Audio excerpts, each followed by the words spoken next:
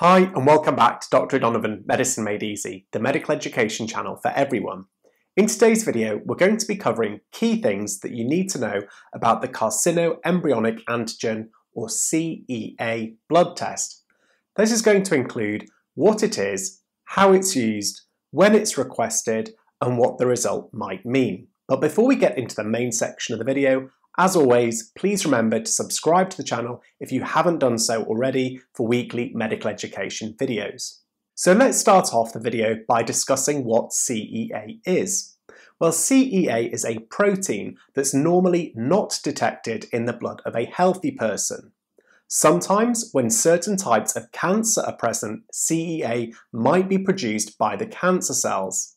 CEA may then be detected in the blood. For this reason, CEA is often used to monitor patients with cancers of the gastrointestinal or GI tract, such as bowel, also known as colorectal cancer.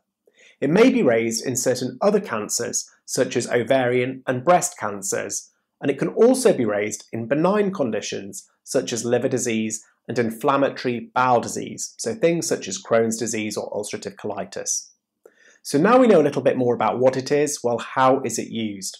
Well, CEA is generally most useful to monitor treatment of cancer patients.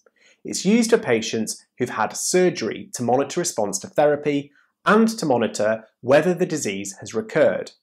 In recent National Institute for Health and Care Excellence Guidelines, or NICE guidelines, published in the UK for the diagnosis and management of bowel cancer, recommendations are that for people who've had potentially curative surgical treatment for non-metastatic colorectal cancer, so bowel cancer that hasn't spread, follow-up should be offered for detection of local recurrence and distant metastases for the first 3 years.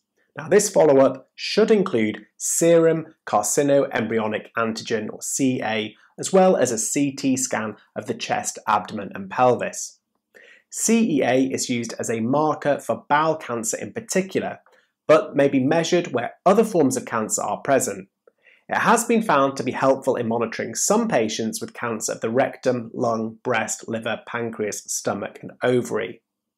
Now, it's important to note that not all cancers produce CEA, and even a level within the given reference range doesn't guarantee that cancer is not present.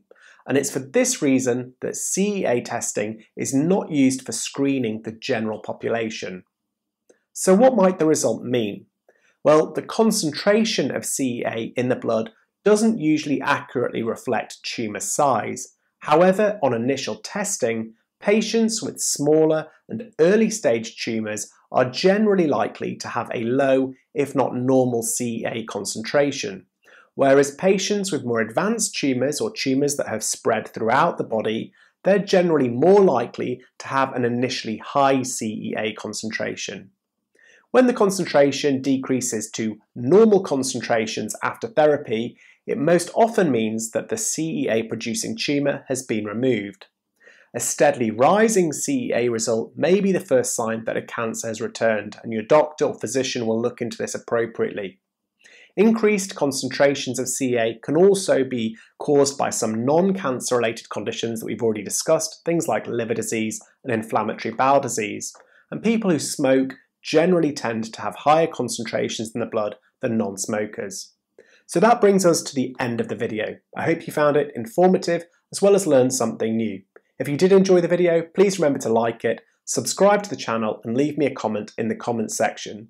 I've also included references and extra reading links in the description box below, as well as a disclaimer, since this is a medical education channel and not a clinical advice platform. I therefore can't give individual interpretations of any blood results. Thanks again for watching, and until next time, bye.